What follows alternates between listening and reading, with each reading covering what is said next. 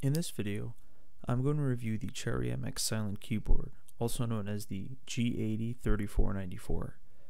Cherry has been making computer keyboards since the early 70s, and mostly everyone today knows them for their patented Cherry MX switches, which emerged in the mid-80s. As some of you might know, each color denotes a different handling characteristic.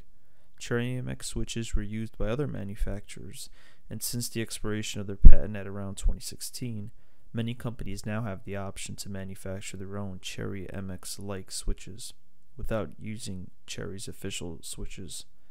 However, there have been mock Cherry MX switches all over the market, and I'm pretty sure Cherry MX's connections and deals with major computer manufacturers wouldn't hinder the monopoly they have over the keyboard market. The Cherry MX Silent Keyboard, as you can guess, is entirely manufactured by Cherry, from the housing to the keys. Some would say that this keyboard is a successor of the G80-3000 line that Cherry has been manufacturing since the turn of the millennium. This keyboard has two variants, one using the silent black switches, which are grayer in color, and this one, using the silent red switches, which are more pink in color. The silent black switches were hard to come by, so I decided to settle with the silent red switches. Now, I'm not going to bore you with the technical aspects of what makes these keys more silent than their traditional counterparts, but all I'm going to say is that these keys are in a way dampened to have less noise when you bottom out as well as top out the key back to its neutral position. This keyboard does an extremely well job at diminishing those noises. As far as what is advertised with the silent switches, I can say that I am impressed by how much softer they sound compared to the MX Blues, for example. Now listen to the EagleTech KG010 with essentially Cherry MX Blue switches.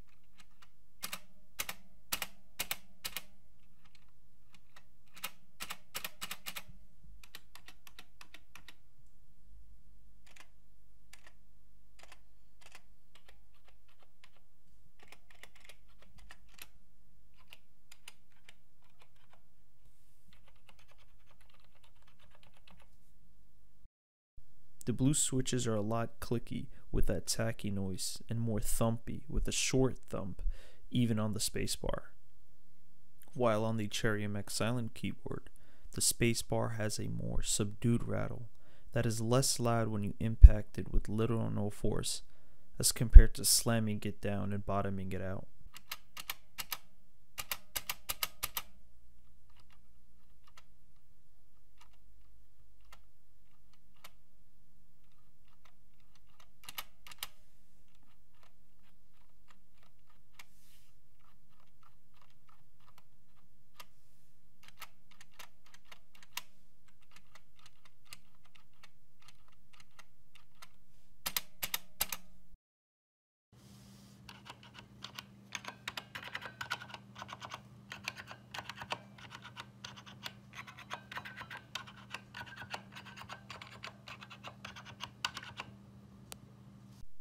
Now from the audio, the keyboard does tend to have a small rattle, but that is nothing you really notice while typing. And in fact, the keys I feel as if are really sturdy and stiff, sitting well in their place. Now a lot of the times this could be a quality control issue that messes the key placements, but I guess I got lucky on this one. Overall, as you can see, the layout is extremely basic, and that was the intended look and feel of this keyboard to begin with. If you are buying this not knowing that there are any macro keys, then you are clearly not understanding who this keyboard is for. Can you game on this? I would say no. The keys can be actuated way too easily. In fact, sometimes by just resting my hands on the keys, I can push down a key and even initiate it. So I would say this is more for a school or work typist who needs to get work done in a quiet work area or house environment with others around him, such as in a dorm or any multi-person bedroom. This keyboard is really quiet, and someone can barely hear you typing standing several feet away. But again, this also depends on how rough you type. You can type almost extremely stealth quiet, and you could barely register the keystrokes, which is better. But if you type hard, then this is still better in my opinion than any other of the MX switches, but you'll still hear a louder noise as if you were typing quiet. As far as build quality is concerned, when you have the keyboard sitting down, it feels sturdy enough. The keys are made out of ABS plastic and the housing is plastic polymer. If I press on any of the plastic housing while it is in its position, you can barely hear anything. Now if we try to bend the entire keyboard,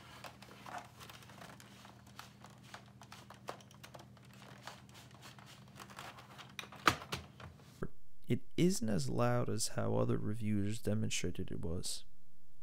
This keyboard has no screws anywhere on it. The only way to open it up and access the inside, let's say to clean it, would be to prick open a bunch of clips around the keyboard. Now the positive to this is that you don't need any tools to get in, but who doesn't have a screwdriver laying around? So I would say this is probably just a cost-cutting measure. And as you can guess, yes, these clips can break off, so I'm not even going to bother attempting to open it. The keyboard is connected through a small hole cut from the open lining surrounding the keyboard. The cable is simple, straight, USB cable, with the USB to PS2 included in the box. So I would say that the build quality on this keyboard is not bad. It is kept minimal, but to be honest, the hefty $140 price tag should have shown a little bit more attention on at least the housing quality. I understand how they wanted to keep everything minimal with nothing too extravagant, but simple should not mean cheaper. Overall, if you're looking for a classic looking but legitimately new keyboard that has a bonus silent feature, yeah, I would recommend it. But for everyone else, I would not.